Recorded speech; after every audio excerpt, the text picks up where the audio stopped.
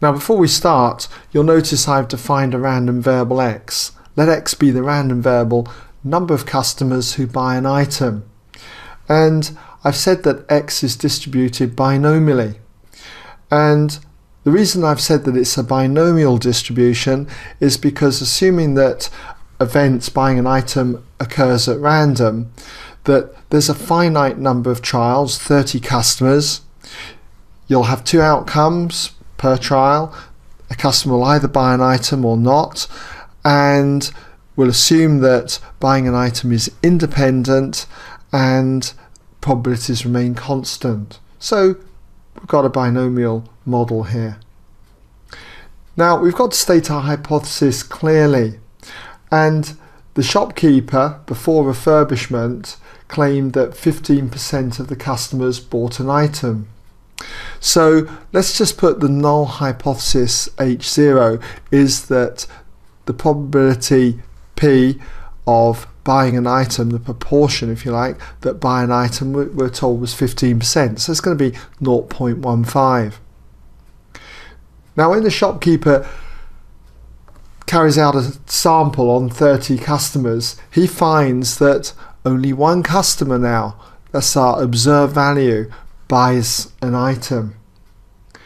Now he's thinking, well, okay, the proportion then has changed. So we've got H1 is that P does not equal 0.15. Now we've got to do a hypothesis test at the 5% level of significance. So I'm going to put alpha equals 5%. But because we've got not equal to here, it's going to be a two-tailed test. What that means, essentially, if I can just draw a diagram like I usually do with questions like this, is that we've got a binomial model going from 0 all the way up to 30.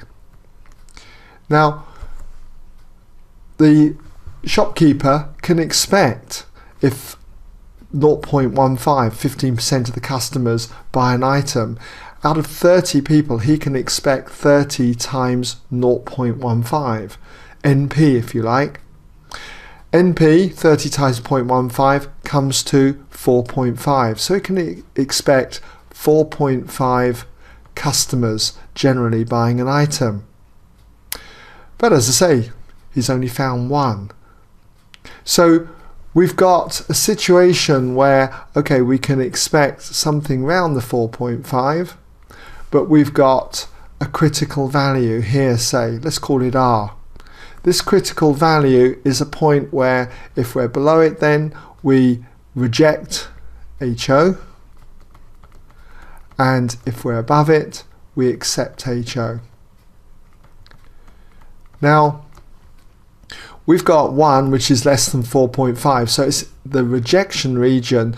We have to do a two-tailed test. We're going to be splitting this in half at 2.5%. So what happens is that we're going to reject HO. There's two ways that we can look at this actually. By working out the critical value, we can reject HO if the probability of x being less than or equal to that critical value R, given that the null hypothesis is true, that is P equals 0.15, turns out to be less than 2.5%, 0.025 in other words. That's one way of doing this. Let's just mark that with a 1.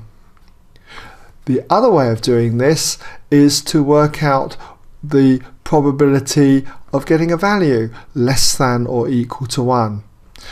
And we would reject HO if the probability, let's just put OR here, or the probability that x is less than or equal to that observed value of 1, given that P equals 0.15, that HO is true, turns out to be less than 2.5%, 0.025.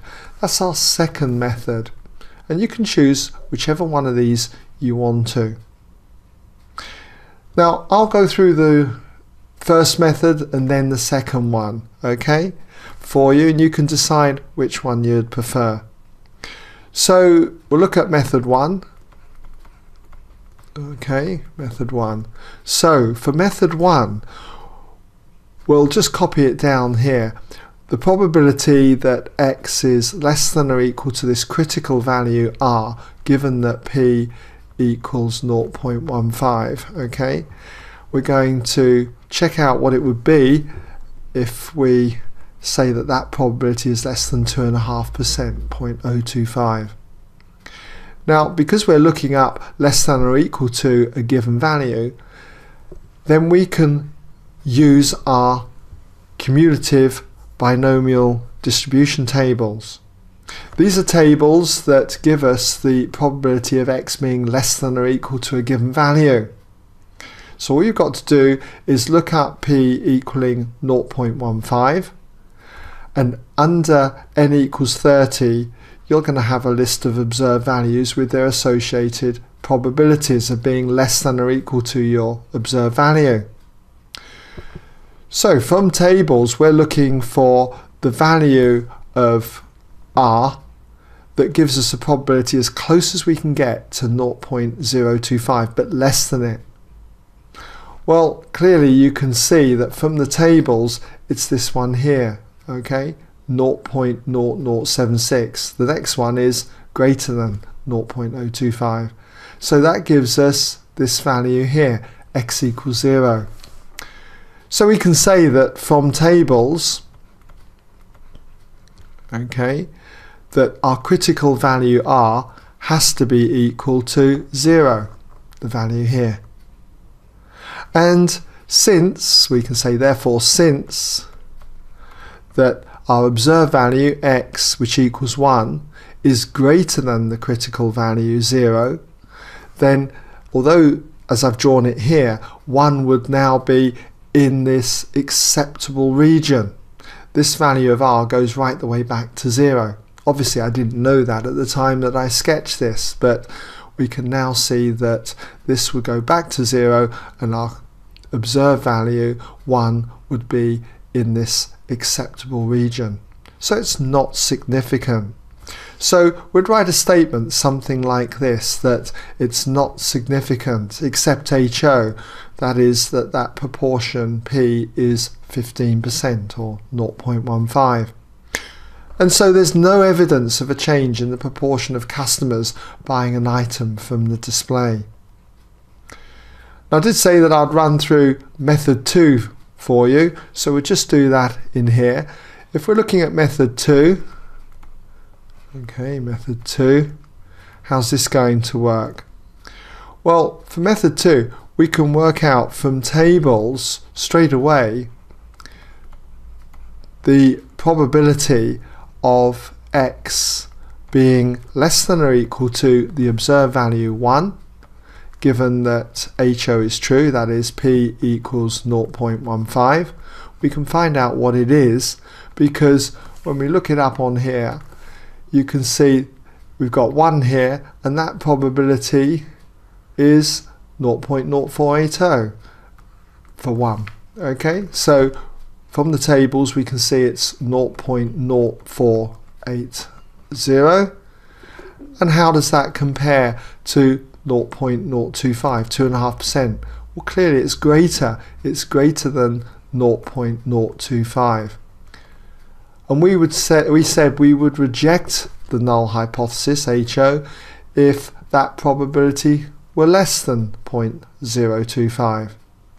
Well, clearly it's not, so therefore we arrive at exactly the same result, okay, that it's not significant except HO, proportion P is 0.15. Okay, so 2 methods for you. You can choose which one you like to use. It's totally up to you. If you're doing this question in exams, they don't mind which way you use. Okay?